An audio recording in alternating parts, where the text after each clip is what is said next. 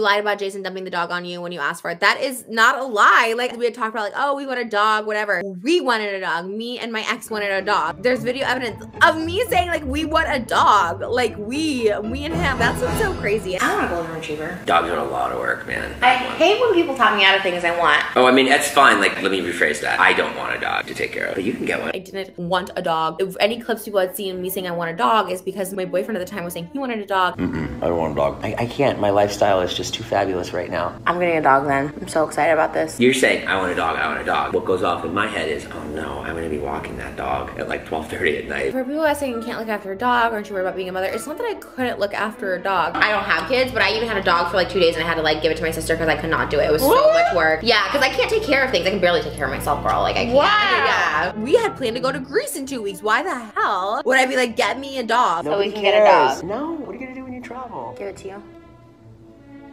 No. Hard no. We wanted a dog. You knew about it. I did not know it was coming. He just dumped the dog at my house. We've been researching it and all this stuff like that for a year. It wasn't like he just surprised us for a video and was like, here's a puppy, take care of it. I was like, I can't take care of a dog. I don't even know how you take care of a dog. I've never had an animal, so yes, I'm a first time. Everyone has to be first time when they have a puppy, right? Like no one's at birth owning a dog. And I'm reading like the lies now. I'm not gonna even go through it all because it's like, it's actually like so crazy.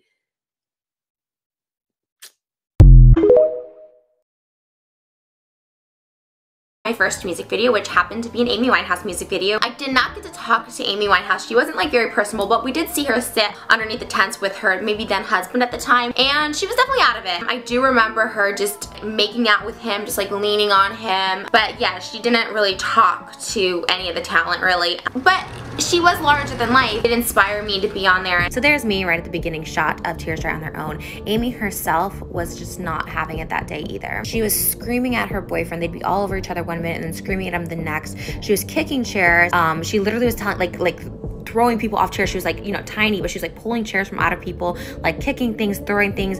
And I remember she threw a water bottle at someone. I don't know if it was extra or a crew, but I remember everyone like, what the fuck? And then I remember they got offered money and then they like left, and that's all I remember. But RIP.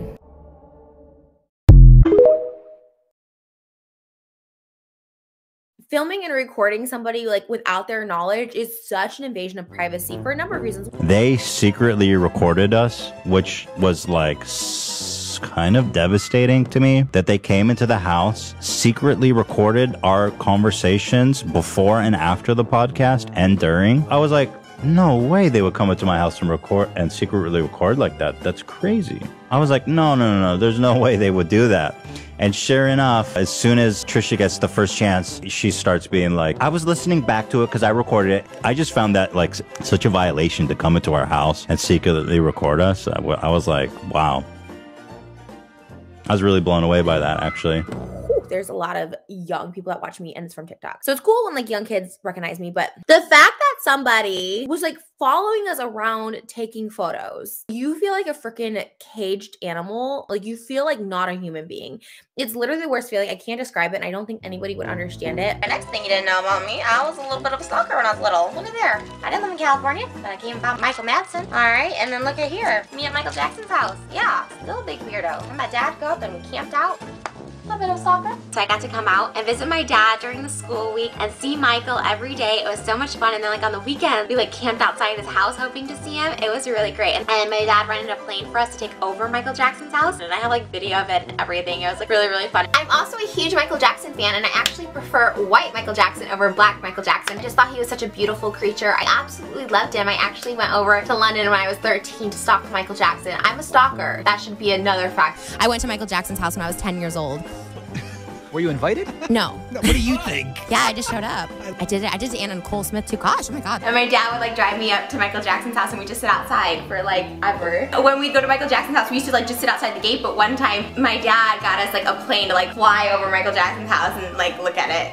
We went over to go see Michael Jackson in London. We got a tip where he was gonna be and that like no one knew from like just another fan outside. And like he's gonna be here, like no one knows, like there's a decoy going somewhere else and they're all gonna follow the decoy and we know where he's gonna be. The whole reason we went on the trip was for me to go see Michael Jackson and hopefully, you know, have a picture with him. I've seen Britney Spears. I would never go up and ask for a photo. I wouldn't. It would have to be under the right circumstance. It's like, it is an invasion of privacy, point blank, period.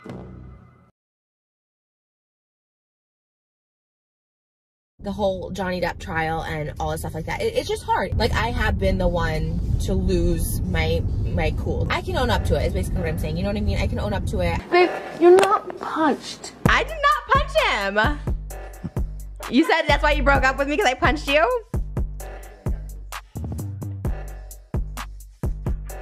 You got hit. I'm sorry I hit you like this. I went like this. Okay. That's the difference between me and you. You're a baby. And he's frail. He had bruises, so of course he's like, oh my God, like, look.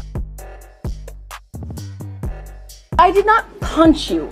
I did not deck you. I was hitting you. But I never punched him. I wasn't like, hey, you piece of shit. Like, I wasn't like that. It wasn't abuse. Oh my God. It wasn't like I punched him. I would never like turn it around on someone else. And now everyone thinks I'm a like a man beater and shit like that because of you. Ethan brought it up on the podcast. That makes me look like I'm a domestic abuse. Like I'm a person that hits my partner. Well, maybe you shouldn't hit him. I do think Amber Heard should always have this over her head. Just like something that I get all the time now. No matter what I do, I am the physical abuser. So it's always on me, and that's the hardest thing. That is the hardest thing. I hit him last summer. Like, I hit him and that gets thrown in my face all the time. But I'm not a domestic abuser. I'm not this repeat offender. I demanded he talk to me, and when he said he wasn't gonna see me on my birthday and go to sleep, I drove over to his house super high, crashed into his house, banged on all the doors, jumped into his pool naked, kicked and screamed through every window of the house. He got so scared after 3 hours, he left, and I chased him in my car to follow him and got in a car. He said I made fun of him for his Tourette's when they were clearly jokes. Why is that a problem? I don't know. Everything was a problem once the show ended. He was like, oh, she's anti-Semitic and she made fun of my Tourette's. When He had Tourette's? Yeah, he has like Tourette's, but I didn't make fun of him. Like, it's the same way he called me Does fat. he really have, or is he just saying that to just be cool? No, like I he think thinks he it's really- great to be like woke or something. I think he really has Tourette's. Okay, well then that's a real problem. Yeah, of course. But once the show ended, it's like she's anti-Semitic. She made fun of my Tourette's. So now I'm like an ableist. Yeah. But it's not Tourette's. Tourette's is like when you I have Tourette's syndrome. No, Tourette's is when you're like, fuck this, just isn't that Tourette's? I love having a friend with Tourette's because now I can like have a soapbox or something. Oh, your TikTok should be about having Tourette's and like, you know. I don't want my whole existence to be defined by the guy with Tourette's. That's what you gotta do. You gotta like go for a thing that people will feel sorry for you for. Do Why the are show they looking together. at you as like this god? Because you're just as messed up as me. I mean, you got Tourette's, so you got something It's like wrong with your OCD. brain It's like too. OCD. So your brain is not wired all the way, right? What? Yes. It's like blind leading the blind. Like you're not. You Yes, see it's clear. the blind leading the blind. Damn. But why are you so much better than me? Your bread has Tourette's. It's kind of funny. That's like your physical, that's like the bread's version of your hand. Knowing that we're like cool and friends, like it's fun to have someone like Tourette's, just like Moses is like my Middle Eastern. I never had a friend with Tourette's though. So I do think it's kind of cool because it's like fun, we can make Tourette jokes about the bread and stuff. I mean, you're making all the jokes. Oh, our waiter told us Tourette's TikTok is a big thing right now. I forgot to tell you. You need to get on it. I'm not participating in that. It's people trying to finish a sentence and they can't do it. But that's not, I don't have that issue. But just maybe something with your hand, just put it on TikTok.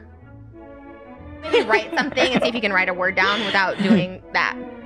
Come on, I'm not like a fucking like paraplegic. You know, buddy, tweak my nipples. Oh my god, it sounds like you have actual Tourette's. I know I always bring this up, but it does sound like you have Tourette's when you're screaming like that. I mean, this is just Fucking some mud shitty ass piece of listicle website. frickin' crap. Yeah, it's garbage. Tourette's are strong It's today. not Tourette's, stop. It is, because you can't control it. You Oh my literally God, how can't do you control. know? You don't know anything. I know, because you can't stop. I'm like, okay, stop, we're gonna demonetize. And you just keep going with that. Because it's funny. Stop. You're out of line.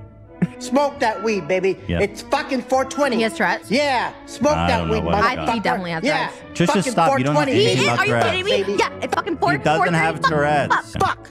I'm ready to see those There's pussy something boys wrong on with him. Monday. No one just- Fucking Monday. Can you just enjoy the video? Why do you need to diagnose his mental illness? Not low blow. That's like retardation, not to be mean. Wait, you just called her retarded.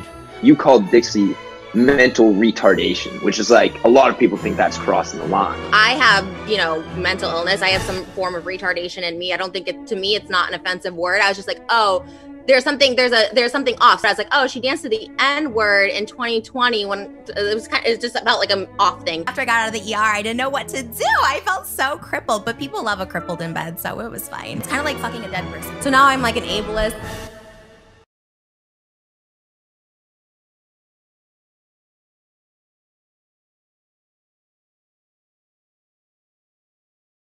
Thank you.